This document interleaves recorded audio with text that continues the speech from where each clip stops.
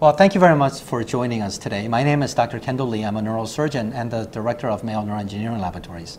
Today, I have with us Professor Kevin Bennet, who is also the chair of Division of Engineering as well as the co-director of the Neuroengineering Laboratories.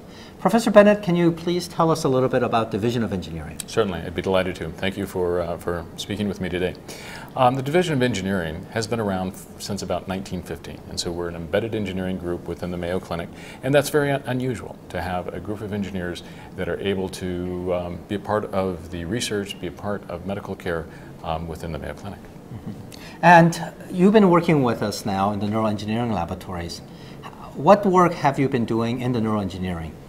It's been a very large variety of work, which has been very gratifying, in that we have been working in terms of developing new electronic circuits for deep brain stimulation. We've been developing new software and integrated circuits for the development of measurement of neurotransmitters and specialized electrodes that would be used in patient care for the measurement of neurotransmitters long term. So the specialized electrodes, can you explain about that a little bit? Certainly, I'd be delighted to.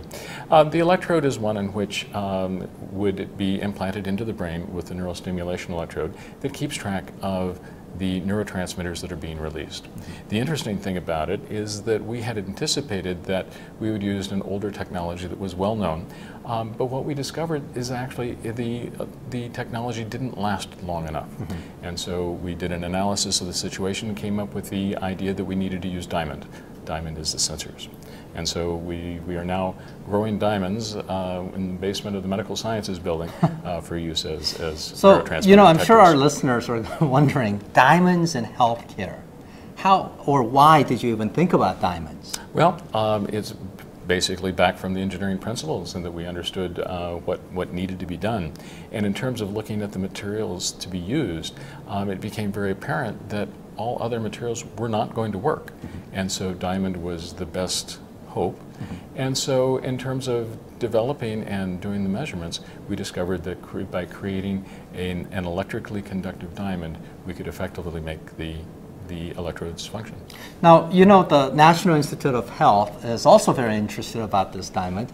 Can you tell our audience about the recent grant that you have obtained, the Brain Initiative grant, the U01 grant?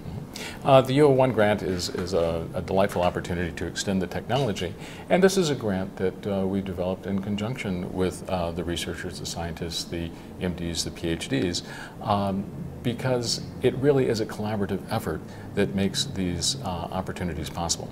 And so quite a number of the members of the Division of Engineering and the Neural Engineering Laboratory are working very closely together to make these sensing systems a success. So you talked about teamworks. Can you tell us who else is involved in the Brain Initiative grant, as well as how have you been able to organize such a large team? It's been an interesting process in that actually when we first started our collaboration a number of years ago, it was really the development of that future plan.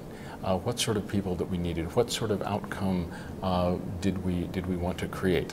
And by developing that and growing that over the years, we have elected and selected the right team to work together, and that team is actually really quite large, and approximately probably 50 people or so that have been involved in that development. And in fact, that goes outside of Mayo, including Dr. Dongpyo Jang at Hanyang University in South Korea, as well as Dr. Felicia Manchu and University of Texas at El Paso. Exactly. And so what we're doing is that as we identify needs, we look for experts, any place in the world that would be necessary to work with us to develop this application for patients. Professor Bennet, that's very exciting about diamonds, but I know that you're also working on spinal cord stimulation and limb reanimation.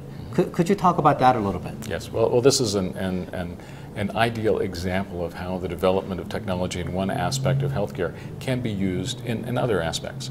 And basically the same techniques, the same basic understanding of neural circuits extend to the spinal cord, because in effect the spinal cord is an extension of brain. And so by using the devices for stimulation, the devices for measurement of neurotransmitters, we're able to utilize this for the research and development for, as we're calling it, the limb reanimation, reinserting the information for movement back into the spinal cord. Okay. Again, my name is Dr. Kendall Lee. I'm with Professor Kevin Bennet. Thank you very much for joining us today.